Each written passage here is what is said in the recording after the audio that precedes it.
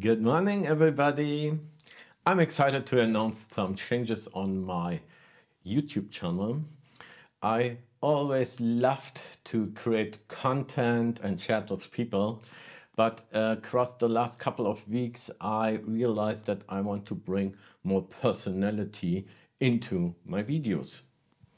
So therefore, I decided to create more personal and authentic stuff that shows my challenges as a hobby videographer and photographer, but not only the challenges, also I want to share the experience with you and for sure the successes.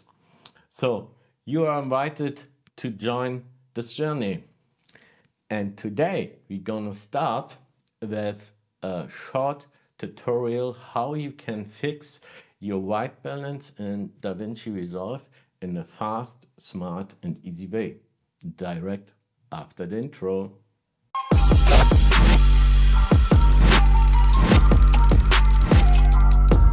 Okay, and now we are direct in Davinci Resolve. In the color page, I already prepared a small note tree for that short tutorial.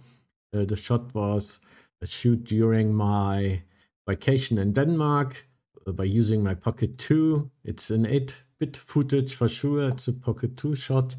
And so first of all, let's bring it into Rec 709 by using the conversion LUT. DJI Pocket 2 Rec 709. So, and now we want to create a starting point for our white balance. So we want to make sure we are in the right color temperature.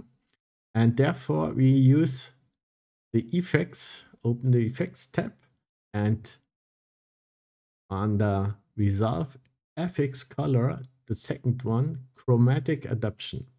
Put it in our white balance node and then switch to color temperature for source illumination, color temperature for target illumination, and bring it to the number I used for my shot.